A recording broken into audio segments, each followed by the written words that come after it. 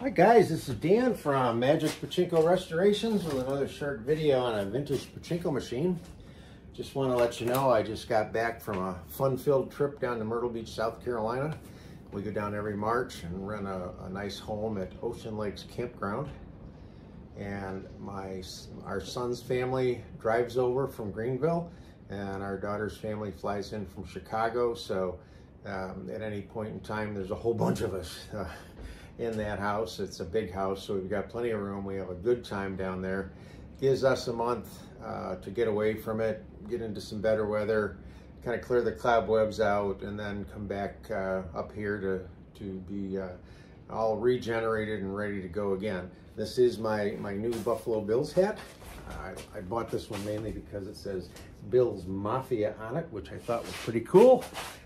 So I'm all built, well, that's ugly, but I'm all built up, ready to go. And this is a Power Flash. This is a Nisogen built in 1974, and this is a Thunderbird model. So it's got a much different center attraction here. There's only one tulip in the middle rather than two tulips like the Chinaman. The Chinaman has a much smaller center attraction without the wings.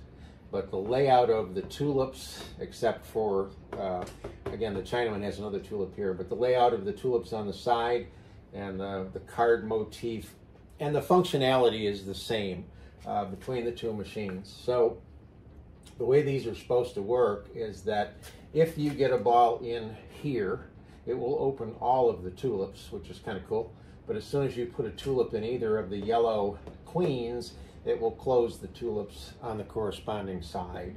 Another feature is there's a micro switch in here that'll open this half, and a micro switch in here that'll open this half. If you get a ball in this particular tulip, internally the ball runs across all four and opens them. Same on the other side. But again, if you put it into the yellow, it'll close all the tulips. Interestingly enough, the yellow tulips are blocked from getting a ball in them when they are closed. Now there's a little spinner up here, and actually there's another spinner set up here. So you're limited as to which tulips you can actually get a ball into.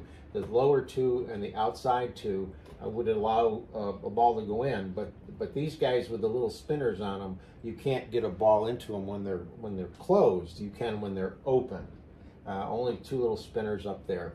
The rest of the machine is the same on the front. Now these require some special wiring. These don't just run off of a 12-volt system. So I'm going to try to bring this in so you can see it. This is a 24-12-volt AC transformer.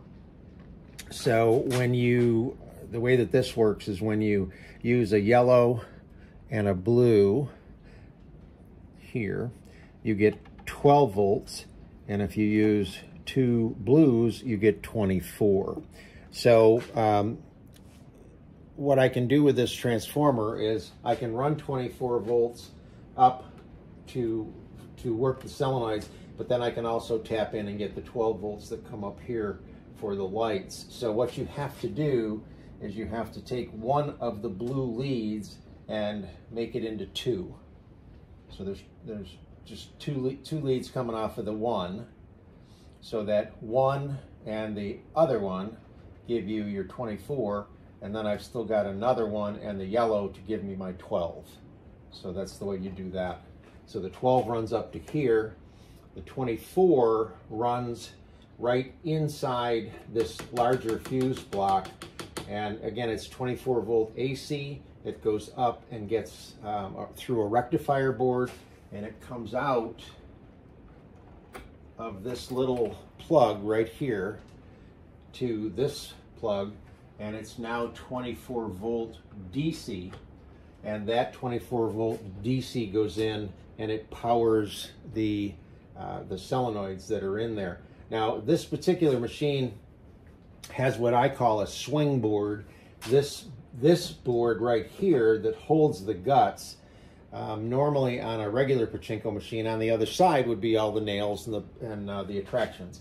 This is actually a hinged board right here, and if you loosen these and that, this board would swing out of the way, and what you have underneath all of this is another clear plastic unit that holds the solenoids, and every ball that drops down through, same deal, ends up going into the seesaw, and just like anything else. But a little more complicated machine. I really like them. I enjoy working on them, tearing them all apart, getting them all nice and clean like we do with all our restorations, and going from there. So that's what it looks like on the back.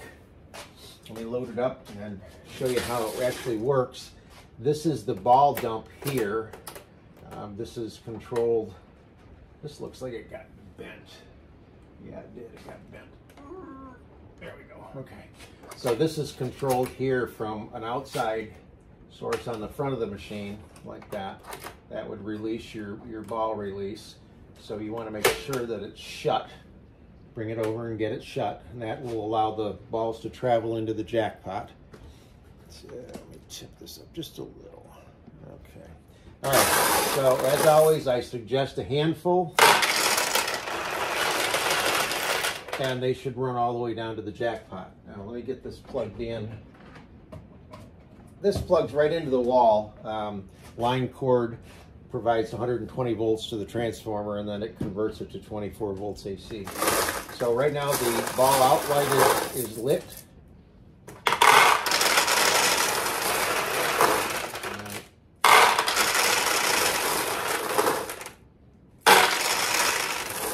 We finally have enough balls in the upper hopper. This lifts off of the micro switch and turns the light off. So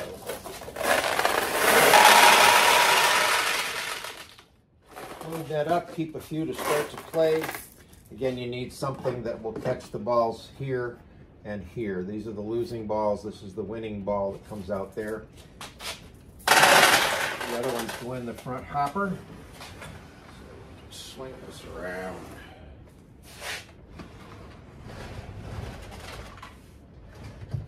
And yes, I did forget about the Lazy Susan, in case anybody's really paying attention. All right. Okay. So when you play this, ideally, what you're shooting for is to go right in there, because again, that will open. Come here, you. Oh well, that will open all the tulips.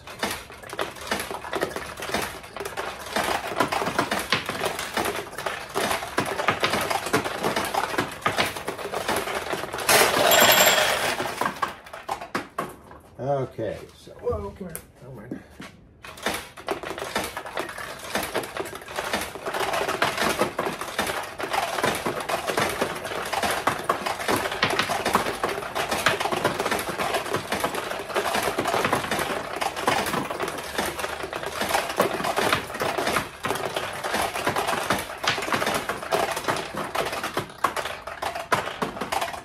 Well, not having a heck of a lot of luck, so I'll cheat. Now, I sometimes do put a cheat switch on these to open all the tulips, and I usually mount it right here. This particular lower tray didn't have that little colored plastic bubble on it. So I called the owner and we talked, and he just decided not to have a cheat switch put in. He's going to wall mount this and didn't want it sticking out anywhere except right here. So he just decided to leave the machine the way it would have been in the parlors without a cheat switch, obviously. So what I'm going to do now is I'm going to drop a ball in here. Let me see if I can get this in a little closer. There we go. Okay. I got a shadow. Yeah, that's my body. Okay. Let me see if I can come around this way and not get a shadow. Okay. All right. So this is the main target you want to aim for. So watch the tulips. If I can come in from the here, let me do it like this. Nope, never mind. I'm trying to keep my body out of the way so you can see it, but I guess I'll come in from this direction. So watch the tulips. They all spring open, and this is where the jackpot lights up.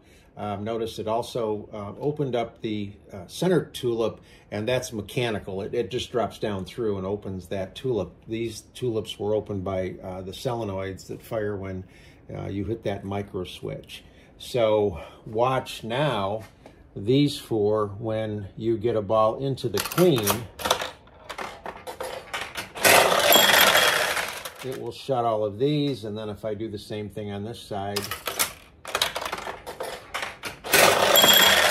it will shut all of those.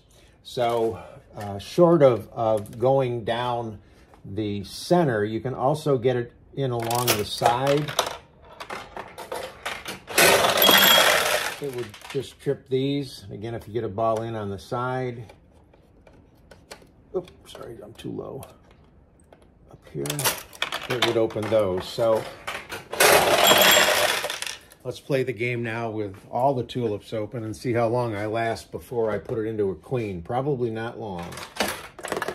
Yeah, see, first shot went into the queen, and it shut all the tulips.